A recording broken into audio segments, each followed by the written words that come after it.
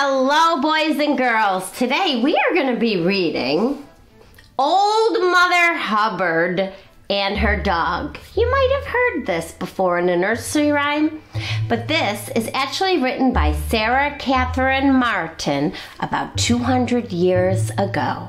And this book is also available thanks to Project Gutenberg. So I'm going to be reading it to you now. Old Mother Hubbard and Her Dog. Let's see. Old Mother Hubbard went to her cupboard to give her poor dog a bone. When she came there, the cupboard was bare, and so the poor dog had none. Cupboard is an old word for cabinet. I think the dog would be a little disappointed not to have a bone. She went to the tavern for white wine and red. When she came back, the dog stood on his head. She brought him a cake, which she bought at the fair. But when she came back, the dog sat in a chair.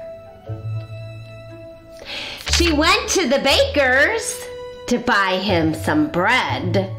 But when she came back, poor doggy was dead. Oh, I hope that's not true. Let's see what's on the next page. Whew! She went to the undertaker's to buy him a coffin, but when she came back, the dog was laughing. She took a clean dish to get him some tripe. Tripe comes from a cow. She took a clean dish to get him some tripe, but when she came back, he was smoking his pipe. She went to the tailor's to buy him a coat. When she came back, he was riding a goat. I've never seen a dog do any of these things. She went to the fruiterer's to buy him some fruit.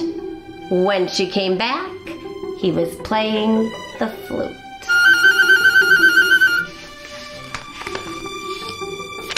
She went to the barber's to buy him a wig.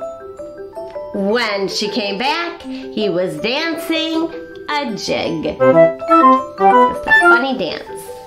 She went to the cobbler's to buy him some shoes.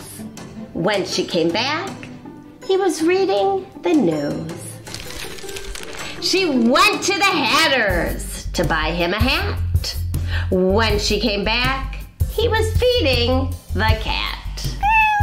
You can see the little kitty right there. It's a nice hat, too. She went to the seamstress to buy him some linen. When she came back, the dog was spinning. She went to the hosier's to buy him some hose.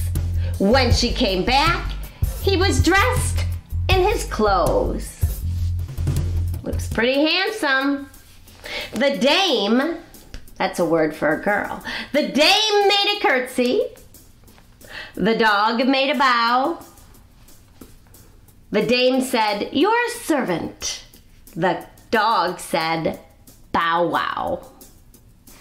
Ah, I just love reading books like this that rhyme, because you can kind of guess what the word might be. All right, I had a great time reading this story to you, and I'll see you next time.